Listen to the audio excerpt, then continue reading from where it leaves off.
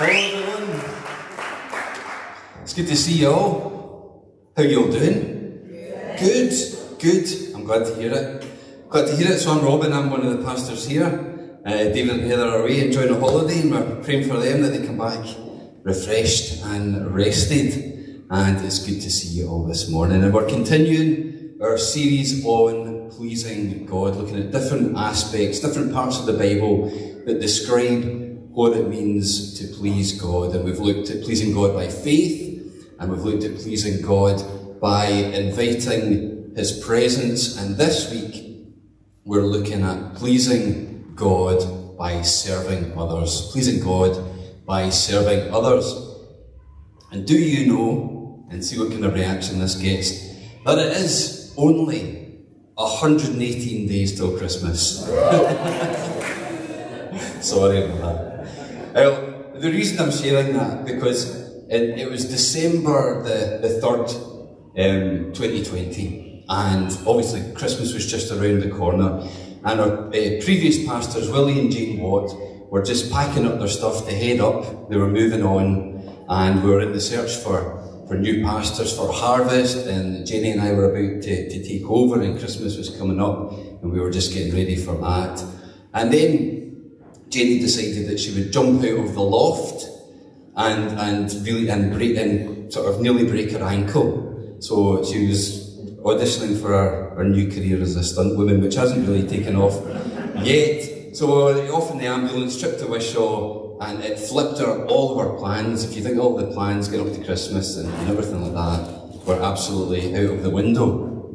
And the reason I'm sharing that is because we experienced something of people's serving, because people rallied round. We had, the boys were delighted, 3 boys, they all eat a lot, and people brought meals to the door. It was amazing. I put on about 3 stone during that time, and people saying encouraging messages. People were like, is there anything we can do, and helping out with the boys and helping out. And it was really, really a demonstration of what it felt like to be served, and it was absolutely amazing.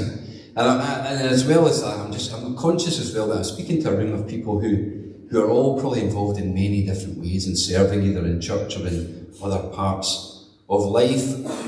So it's an interesting topic to speak on, but I do believe that this is God's word.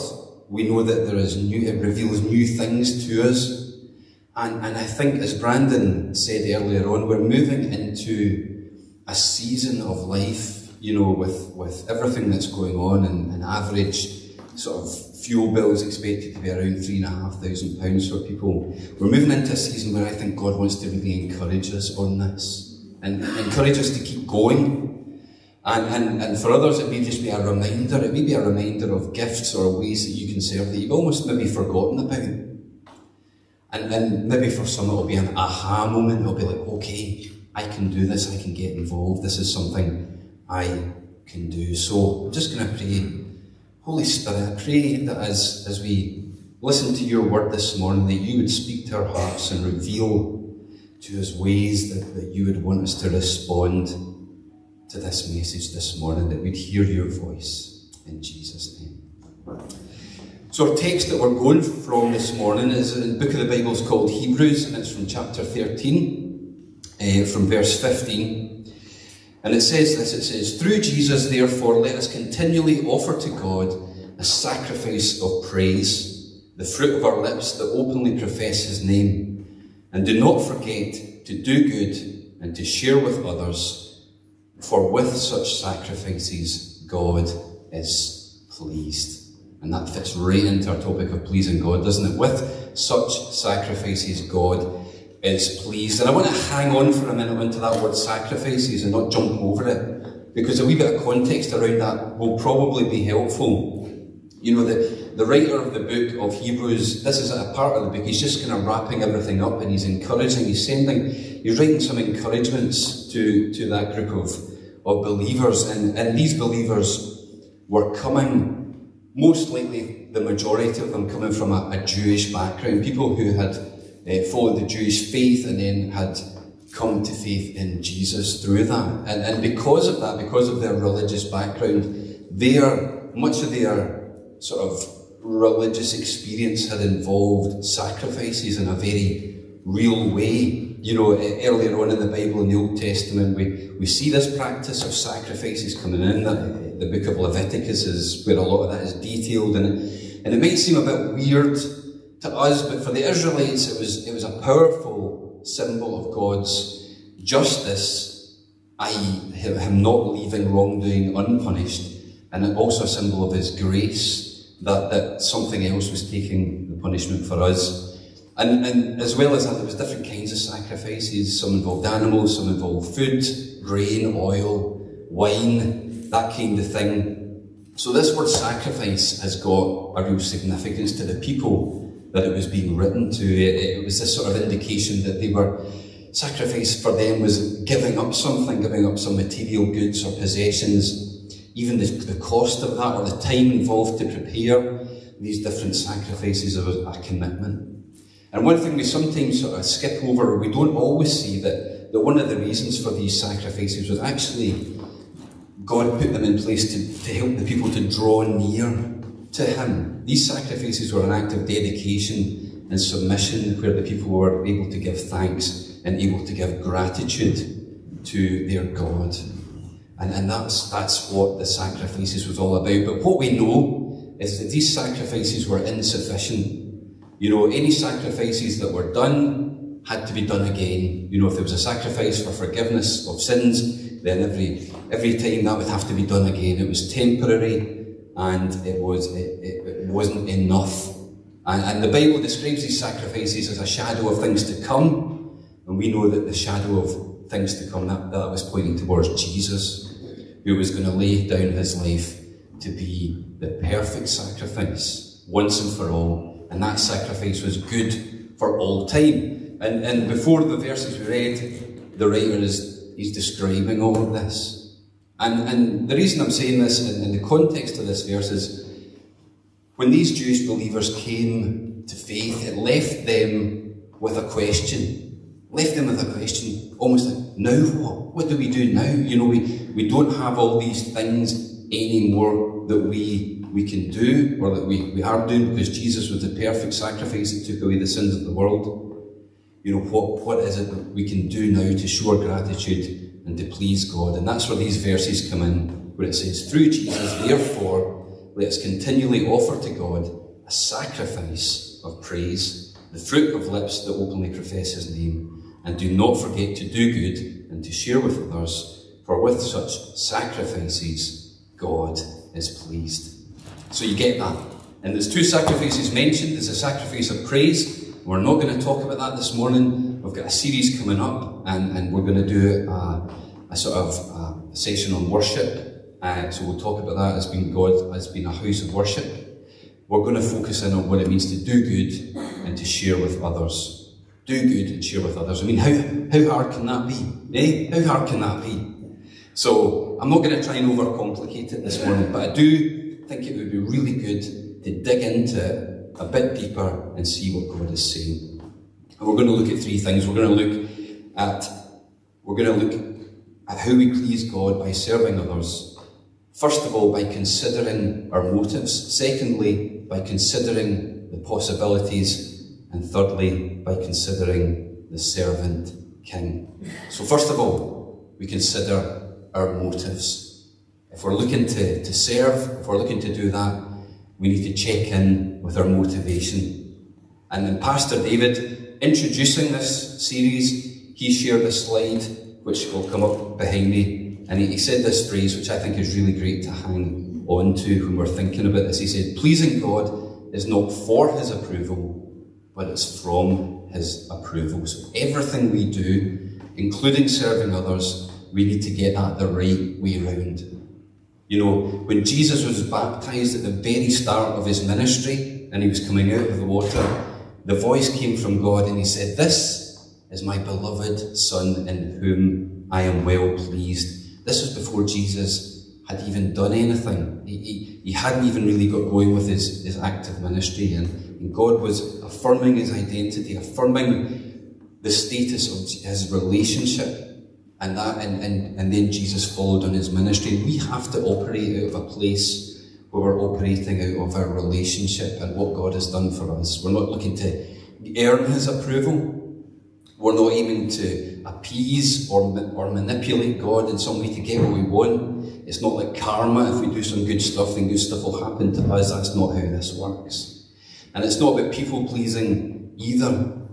People-pleasing is out in this regard to serving. You know, actually people-pleasing in a sort of convoluted way is self-serving. We're actually looking to please people so that they will think well of us or they'll treat us in a certain way. Paul said this when he was writing a letter. He said, Am I now trying to win the approval of human beings or of God? Or am I trying to please people? If I were still trying to please people, I would not be a servant of Christ. And that's a challenge, isn't it? People-pleasing is always something I've got to watch myself because I like to make everybody happy. And I've got to watch my motives on that. And it's for me, there's an order to this. And the most helpful verse that I found recently was when Paul's writing to the church in Thessalonica. And he says this, he says, we remember before our God and Father your work produced by faith, your labour prompted by love, and your endurance inspired by hope in the Lord Jesus Christ. And I love that because it gets the order right. Your work produced by faith, your labour produced by love, your endurance inspired by the hope on our Lord Jesus Christ. So you're getting the fact that there's a right order here. There's a right order to this. And if we're looking for some clues to what might be driving our service, you know, if we're checking ourselves, I found a really handy sort of section. Has anybody read the book Celebration of Discipline by Richard Foster? If you haven't, I really do recommend it. It probably doesn't roll off the shelves because it's got the word discipline in it, and it was like, oh no, discipline. But this is a book that honestly, if you read it, there's such good stuff in it, it'll inspire you with a lot of these things. And he takes a chapter on service and he talks about distinguishing the different types of service. And he said, well, self-righteous service is purely via human effort, but true service comes out of our divine relationship. Self-righteous service likes the big deal. It likes the big deal, the big show. It likes to look impressive. But true service welcomes all opportunities to serve, whether they're big or whether they're small. Self-righteous service almost seeks external awards, the applause, the sense that something good might happen to them as a result. But true service is low-key, it's low-profile. It's satisfied that divine approval is enough. Self-righteous service picks and chooses whom to serve, sometimes depending on, you know, how it's going to make you look, if it's going to make you look good to serve this person or that person. Self-righteous service can focus in on that, but true service is indiscriminate. It's indiscriminate. And he goes on and there's more and there's more. I do recommend it, recommended reading. But of course we think, well, we've got to live as human beings. We can't be checking our motives every time we go to do something. It's quite a tricky thing to do, you know, going about our day to day. You know, and I always think, well, at the end of the day, if you've got a chance to do something good, you're not 100% sure of your motives, then it's probably good just to do the good thing anyway. But I think when we're thinking about this, it comes down to an issue of fueling. It comes down to an issue of filling our tank with the good stuff. Because if we're setting our time aside to be with God, and we're spending time thinking about what He's done, and out of that is flowing thankfulness, out of that is flowing gratitude, then that is going to be the fuel that will power the things that we're going to do. And that will produce the good stuff, it will produce fruit, it will produce life. And it talks about Old Testament sacrifices being a pleasing aroma to God, doesn't it? And I think when we do things with the right motives, and that gives off something that people maybe can't even detect, but is the aroma of God. You know, if we've got good fuel, that aroma will be good. And I think of my friend Garth, who converted his car to run, instead of run with diesel, to run with vegetable oil.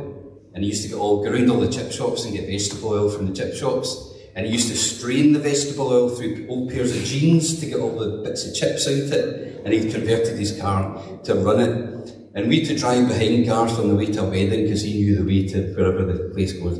And honestly, you could smell the fuel that he was using. It was like driving behind a chip shop. And that's what I'm describing. When we do things with the right motives, the smell of that to others, we might not even know it ourselves, is going to attract and draw people to God. It's going to attract and draw people to God. So that's the first point. We consider our motivations. Secondly, we consider the possibilities. And Brandon spoke about this at the start. We don't want to be all doom and gloom, or speak negatively over our country, over our land, but there is a reality. You know, there are facts out there that we can't ignore. You know, it used to be you watch the news, and there was usually something, even at the end, they would, you know, put something funny at the end, like a donkey parachuting or something, and a story about that. But the news these days is pretty bleak when we turn it on. And we're thankful, aren't we? I mean, we have the hope that we have. Imagine not having the hope that we have, that this world that we live in is not all there is. You know, but we need to think about others who don't have that perspective. So, here's some facts. Here's some facts, just to kind of give us a flavour. Mental health. Mental health, we know, is a major health challenge in Scotland. It says around 1 in 3 people are estimated to be affected by mental illness in any one year. And the problems are greater in areas of deprivation. That's just a fact. Young people's mental health. In 2018, NHS Scotland published a briefing on health impacts and health inequalities linked to child poverty in Scotland. It highlighted that children aged 4 to 14 in Scotland's lowest income households were 4 times as likely to have poorer mental well-being than those in the highest income households. Life expectancy. Between 2018 and 2020, the average male life expectancy was 60.9 years, while it was 61.8 years for females. Healthy life expectancy has decreased each of the last 4 years for females and the last 3 years for males. The report also shows that those living in the most deprived communities spend an average of 24 years fewer in good health than those living in the least deprived areas. What about those stats? I mean, they're incredible. They're incredible. Absolutely incredible. And we know that we live in a world in need. But we also know that everybody's life, all the people we meet, all the people we encounter, all the people we see when we're driving down the street, standing at the bus stop, all of those people's lives are better with Jesus. And Jesus came into the world, and right at the start of his ministry, he announced his manifesto. We're used to hearing manifestos or promises from politicians, but Jesus announced his manifesto, and he said, "The Spirit of the Lord is upon me, because he has anointed me to proclaim good news to the poor. He has sent me to proclaim freedom for the prisoners and recovery of sight for the blind, to set the oppressed free, to proclaim the year of the Lord's favour." All intertwined. We talk about spiritual, we talk about practical, but it's all wrapped up. Practical stuff is spiritual if it's done from the right heart and motives. Jesus opened the eyes of the blind, and he opened the eyes of the spiritually blind. He fed the hungry with food, but he also fed the spiritually hungry. He healed the sick and also the spiritually sick. It's all together, it's all wrapped up. So what we see outside and what we see as we travel about is that there's huge possibilities. And it can be overwhelming. It can be overwhelming to look at that and think, what on earth do I do about this? What on earth do I do? Well, here's some suggestions. You can take some of these on board, whatever ones stick. Start where you are. Start where you are. Your work, your home, your community. If you're starting uni, you'll have opportunities. If you're retired, you'll have opportunities. If you're a new mum, you'll have opportunities. If you've just moved house to a new place, start where you are. God has placed you in different places, and he has a purpose for you. You can have an influence in those places for him. Also, what's in your hand? That's what God said to Moses, wasn't it? He had his staff in his hand. God said, what's in your hand? And I will use that. The gifts, the abilities that God has given you, the passions and even the frustrations that you have, the things that are stirring your heart, you can drive that energy into something, into helping somebody. You know, you can give from your finances or your resources if you have enough to do that, and God has blessed you. But there's a commodity of time. You can spend time with people. We're in such a busy world, and people need people to spend time with, to talk to, for people to listen. There's hospitality. We all have a table, a kettle, a front door. We can invite people in. People don't mind if it's hoovered or not hoovered. They just want someone to chat to. We need to have our radar. I think if we went out into our week and we switched on our radar to the opportunities that are going on round about us, it could be anything that comes up. We need to be willing to look for it. We need to be willing to be interrupted by God. But there's possibilities here as well in church. There's lots of people who serve, and if you don't currently serve, please do come and ask, and we can find a role for you. There's lots of things, and it's a great place to try stuff and to learn stuff. And you're actually, by involving and serving in church, you're building this place that is encouraging people. It's encouraging all of us and sending us out every week, and people can come in. So this is something we're building together, and there's great opportunities there. We've got the community out there. We've got people who have generously given donations for that, and if you want to volunteer for that, or your time or found out anything about that, and it's not just about cost, as I've said. I saw a lovely thing the other day. It was the Arsenal footballer Bukayo Saka. Arsenal footballer, multi-millionaire, plays every week for Arsenal, had received racist abuse, and, you know, as sadly some people have experienced. And this wee boy had sent him a letter to say sorry for what he'd gone through, and sent him his pocket money. The wee boy sent him his pocket money. What an awesome thing to do, isn't it? And it wasn't about the amount of money, it was the gesture. If you think of the heart of it, there's so many things that we can do. So many things that we can do. And there's so many benefits of serving as well. You know, because God puts in serving to change us. He puts in serving to transform us. If we serve, it stops us becoming inward looking, doesn't it? You know, if we're looking out for other people, it forces us away just from looking at our own needs and our own desires, and that's so important. But there is one morning, because I know that we are all good-hearted people and we want to do lots of things, but I would encourage you to listen to the Holy Spirit on this, because you can't do everything. There are certain things that God has for you and certain things that God might not have for you, and we need to listen to that. We're in this for the long run. We can't burn ourselves out. So we need to use the Holy Spirit. Richard Foster says that discernment and obedience are the keys. Learning when to say no is important, so is learning to say yes.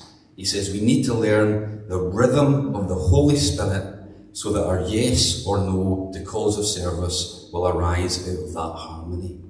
You know, I used to work in the Mitchell Library, and I used to have to walk up Sauchiehall Street to the bus station, and guaranteed every time you would walk up Sauchiehall Street, something would be going on. Any time there'd be something going on, and a lot of times I would just have to focus and walk past it. But there were some days where God just won't let you walk past somebody, and those are the times where that's the Holy Spirit. When you just feel, I can't walk past this, I can't leave this, I have to do something about this. That, to me, for me, how I work is an indication that the Holy Spirit is guiding me towards that. So, we've considered the motives. We've considered the possibilities that are out there. Last of all, we consider the servant king. You know, we look at Jesus' life, and it's just an example of servanthood. You know, and how he lived. He ate with people, he celebrated with people, he grieved with people, he lived life, he gave time, he gave energy. And ultimately we know the path that he took, laying down his life. And we also look at who he served. He served a range of people. He served the most marginalised, the outcasts. But he also served the rich, the wealthy members of society too. He was indiscriminate. And if we're to reread any of the Gospels of the New Testament with the words servant king in our mind, I think we would see a whole fresh new realm of things in terms of how Jesus did stuff. And then we look at the disciples, and the disciples wanted to be great, weren't they? They were always arguing about who wanted to be the greatest. And Jesus ultimately redefined greatness by the way he lived and the way he served. And he almost said to his disciples, if you want to be great, if you want to be great in the kingdom, then this is all about service. And he showed it with his actions, he showed it with how he lived his life. And so, we're nearly there. But we're going to do something a wee bit different this morning, because rather than me talk more about considering Jesus, we're going to move in and share communion together this morning. We're going to come and have that time where we do consciously remember and consider the servant king. And if you're watching online, we'll skip this bit and you can come and join us at the end. So there we are. We're done. We've had our 3 points. We've listened to what God is saying to us. And it's over to us. And if there was one simple prayer that we can ask each day, and this is not my own, I got this out of a book, it's this. It says, Lord Jesus, as it would please you, would you please bring me someone today who I can serve? Are you brave enough to pray that this week? And let's see what happens. Let's see what happens, and I look forward to hearing all about it.